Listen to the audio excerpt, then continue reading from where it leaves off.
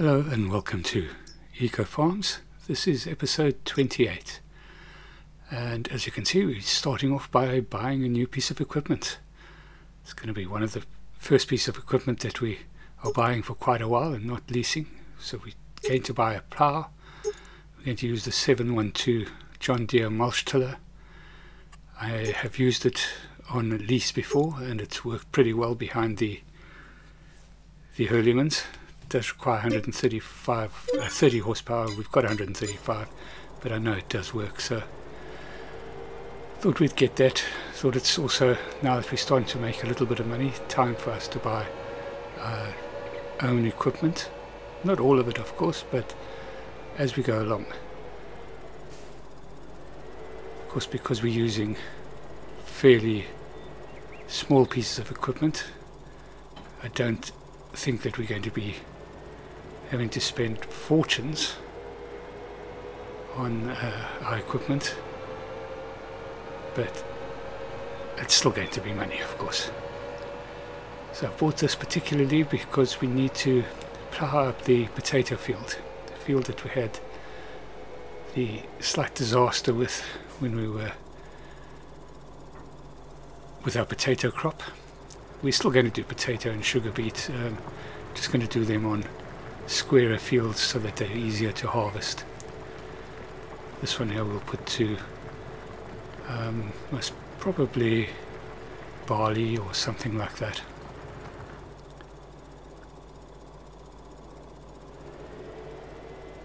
Yeah, as you can see, it works pretty well.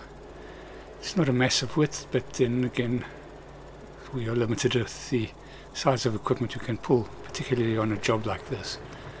We've gone for the tiller rather than the fuller plough just because we can cover a slightly wider distance and it doesn't require quite as much horsepower as some of the ploughs.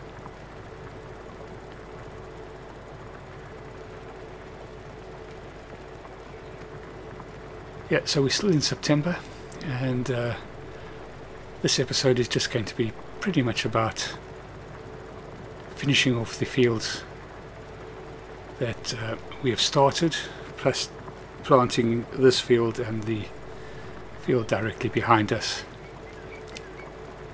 with what are we going to plant? Barley. Yeah, with barley. So because it's pretty much something that you've seen all the time, I'm going to sort of jump around a little bit between the jobs. We're going to be using a lot of local workers, of course, during the course of finishing off this. It's the only way we can really get through all the work that needs to be done. Our eco farm is now getting to the size where there are lots of things to do in a fairly short amount of time because of the seasons, basically, you know. Getting the fields worked. I don't want to leave it all for the spring. There will be some fields that we will most probably be working in the spring, particularly the sunflower and which most probably, I think the sunflower is due to be harvested next month. Was it the month after? Next month, we're September, October, yes. And then November is the corn, the 2 cornfields. I think we're going to have to, well, I don't know, we'll see whether between the sunflower will be for the oils for the pig and the corn will be for the basic food. So I think we're going to have to increase corn production. We're doing a lot of barley, we did a lot of wheat, but that's got to cover the pigs and the chickens, so we're still going to be doing quite a bit more of those 2 crops to cover those 2 sources of income as such. And of course anything that's left over and bits and pieces when we feed the chickens will go into the flour mill to be made into noodles and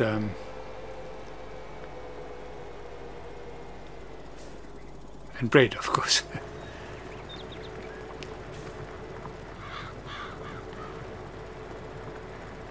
Once we're through this little busy period,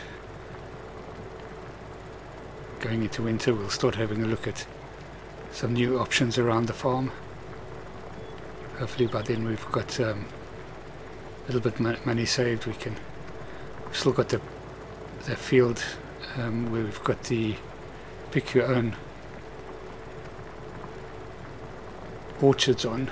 We've got some space available there to be utilized, which I think I'll put to corn. So we'll probably work on that in the early winter months and springtime, of course.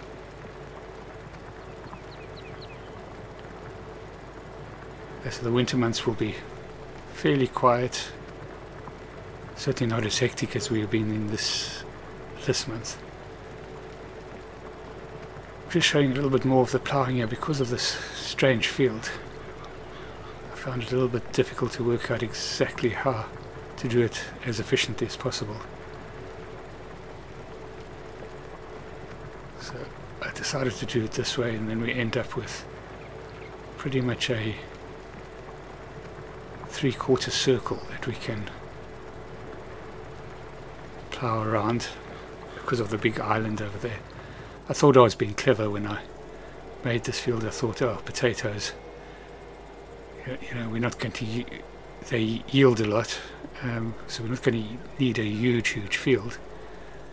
And of course we don't want to move any of the trees and rocky outcrops and that type of thing because of our eco principles as such. So I thought, oh, well, this will be ideal, but it became a major problem. Well, it's probably not a major problem, because it's probably still work, but I don't think it'll be too difficult to harvest with a harvester in here. But I did find it quite difficult with the potato harvesting equipment. So we'll, as I mentioned earlier a little bit on, we'll adjust our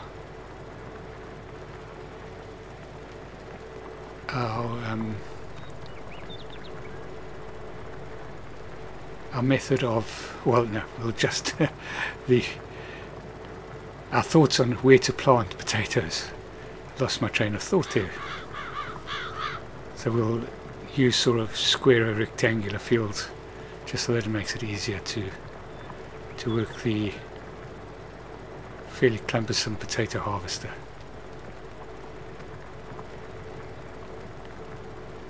I haven't really looked in the mods to see if there's anything that works a little bit better than, because we just used the standard piece of equipment, so maybe we'll look at that before the next harvest, potato harvest. I mean, the size that we're going to harvest doesn't warrant the big potato harvesting machine. I don't think you know, unless we make huge amounts of money, but that'll make short work of the size of fields that we're going to be doing. But yeah, I don't think that would be feasible, and I don't think anybody would do it. Secretly in my mind, I'm trying to convince myself that that's the way to go. Oh dear. Yeah, so this is working out fairly well this way. I mean, ploughing up a field is always a relatively slow job, so we're working at a reasonable rate for ploughing.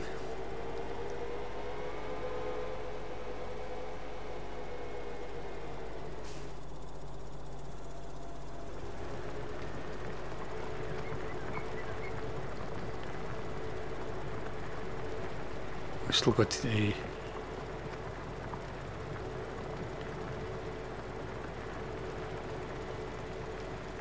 to roll most of the fields as well after the 2 fields that we've already planted, and then so we've got to plant this field and the field to the top left of us here. Got to get that done in September, and then we'll be pretty much up to date. We've still got the fields, the 3 fields at the top of the farm that I think we had wheat in them that still need to be cultivated, I think, and I think we'll, I'm not sure, I don't think we'll plant this season, but we'll see. Certainly we won't be doing it in this episode and in September, because we've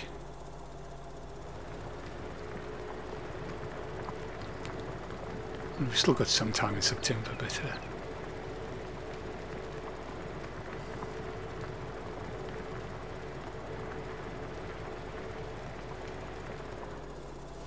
we'll definitely do something with it, even if it's just cultivating them in the next month. And then our field work should be finished for the year, go into the winter months, and then we'll be into spring, where we'll pretty much start all over again.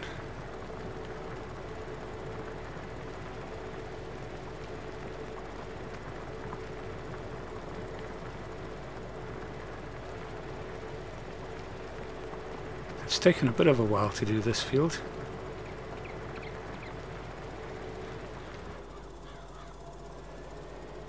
But it shouldn't be too much longer before we're finished.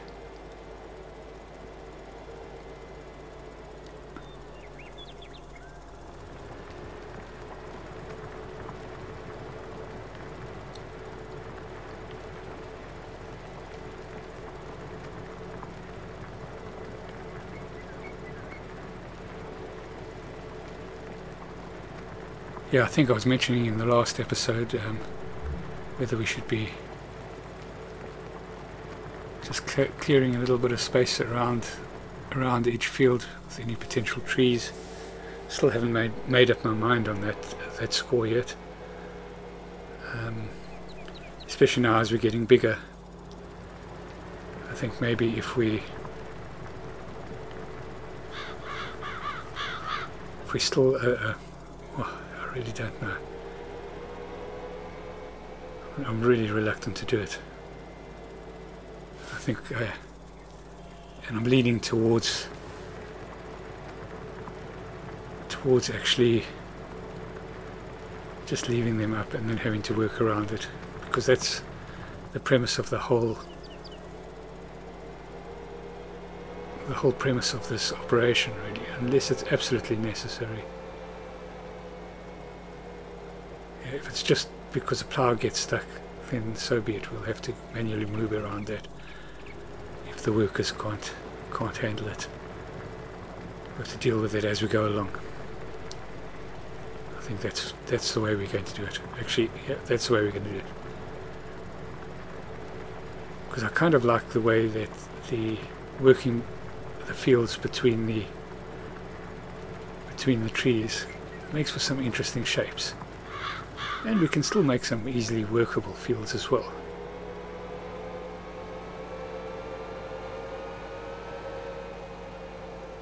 Just finish off this last little bit and then that's the ploughing done. Our new piece of equipment has been well and truly baptized into the family, of course.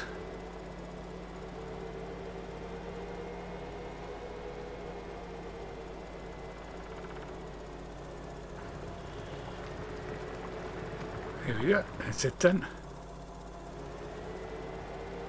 Plough, as I said, is always going to take a bit of time.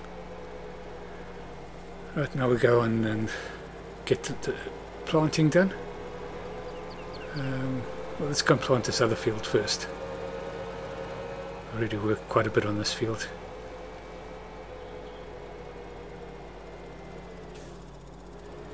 So we're going to be putting in barley. Stick with the barley for now.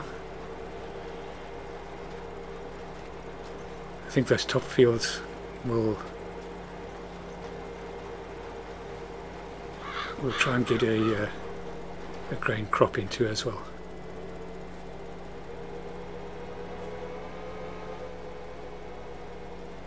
This planter has been served as well. It's not planter, the seeder, should I say.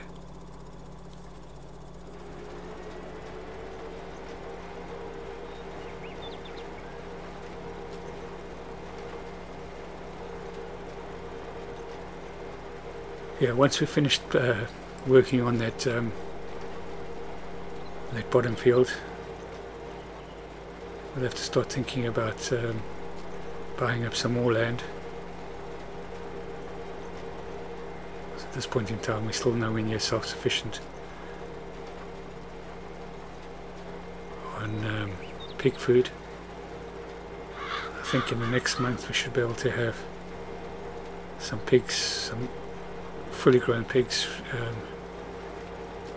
ready for sale. So we should start getting income, if not next month, the month after, from the pigs, and then we should be able to turn that over every few months.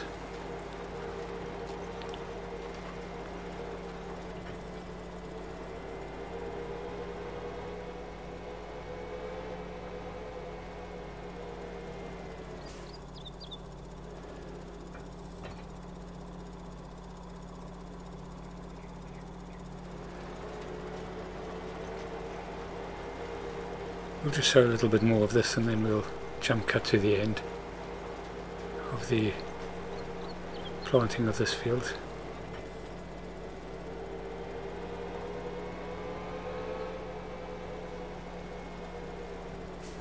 So even this field, it would be fairly workable, but it's not running north and south as such. It'll help if we put the seeder down, if we lowered it.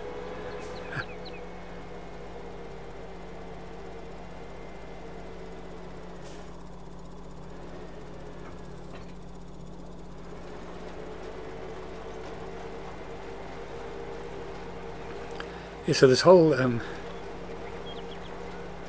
eco farm is pretty much becoming a conundrum on how do we feed the pigs. And that's kind of what's making it quite interesting for me. Of course, it's not a overnight fix. When I say how do we feed the pigs, of course we can just buy in, which is kind of what we're doing now, but we do want to be as self-sufficient as possible with that. Right, I think we'll get a work on to finishing off this field, and we've got to start thinking about our roller problem. I don't know if you recall, a couple of episodes ago we were rolling the fields and the rollers that we're using were just too heavy for the hurleyman.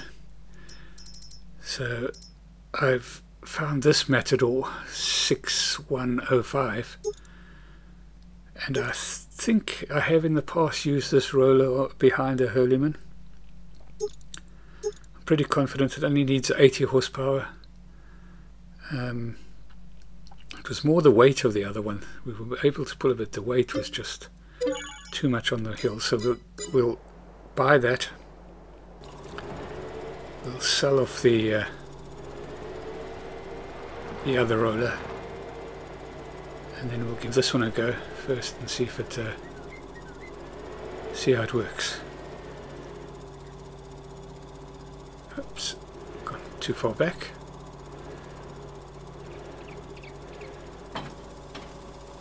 Go and set it up on the it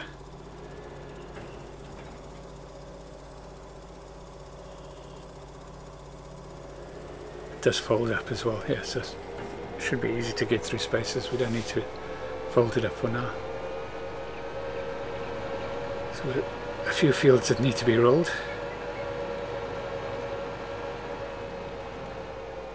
Get started on this one here.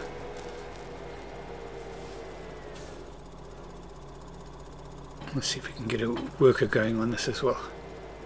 Yep, we did. bit of work on there. We're just about finished. Just taken over from the work on this field now, and we're going to be jumping around between them a lot because they are processes that you've seen quite a bit. So we've got that field done. We're going to start planting up this strange field again. And we can still stick with the barley for here. We might need to, do we need, I think we should have enough seed to finish off here. I think we'll kind of do this more or less the same way that we did the ploughing. We'll do a outer headland and then did the inner headland. We're just about finished now, doing our 3/4 circles.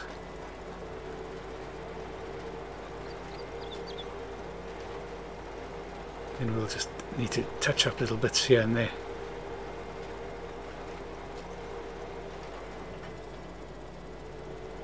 See a few little spots where I've missed.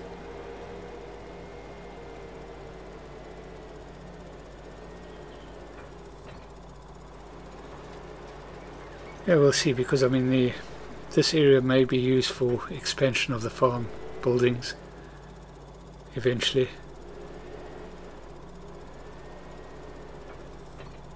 I've got to start thinking about putting up a few more sheds.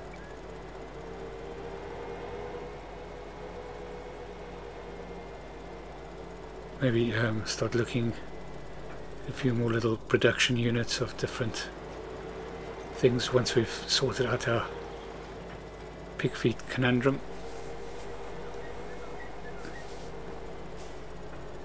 Well, in fact, while we're doing that, we will have to start thinking. We'll start working it out during the winter, what we want to do. Maybe get some small production units going up and down, going up to increase the variety of goods that we can supply to the town. I'm just going to go around and fix up these little bits and pieces that we missed.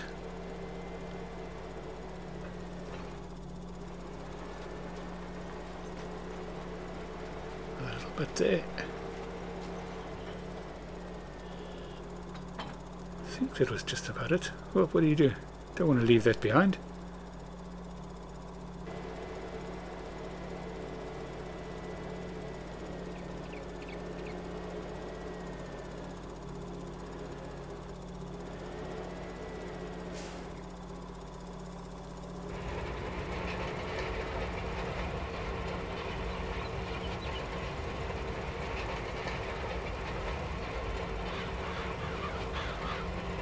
We're just back on the roller. The worker did finish a lot of it, so just tidying up a bit.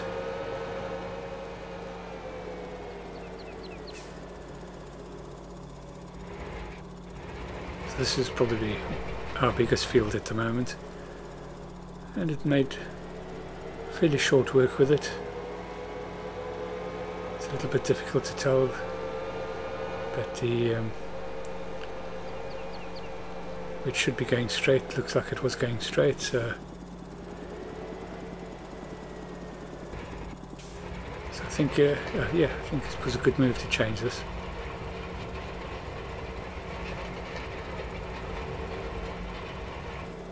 The only thing when we're using coarse blade is that we do have to tidy up the corners a little bit.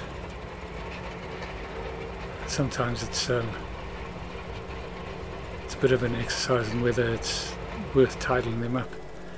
But on this field there was quite a bit of stuff that was left undone because of the nature of the shapes of the field again.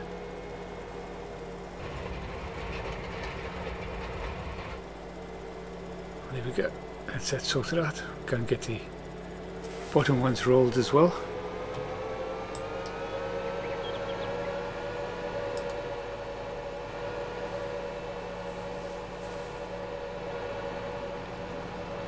Start with the bottom one here.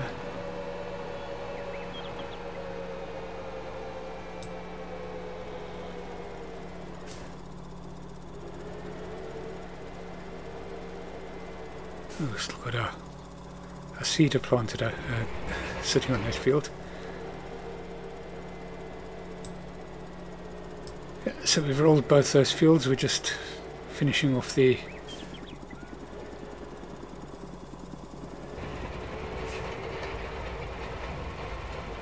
strange field, or the 3/4 circle planting field, whatever you want to call it. The ex-potato field. Just tidying up little bits and pieces there. So that's all the fields done for this month. And I think that's where we're going to end this episode. I know it's been a rather sort of mundane episode, but we have to get these done. I do want to show you pretty much most of the stuff that we're doing, even if we don't show you the full operation. Well, I do hope you've enjoyed this episode. If you have, please like and subscribe, and we'll catch you in the next one. Cheerio.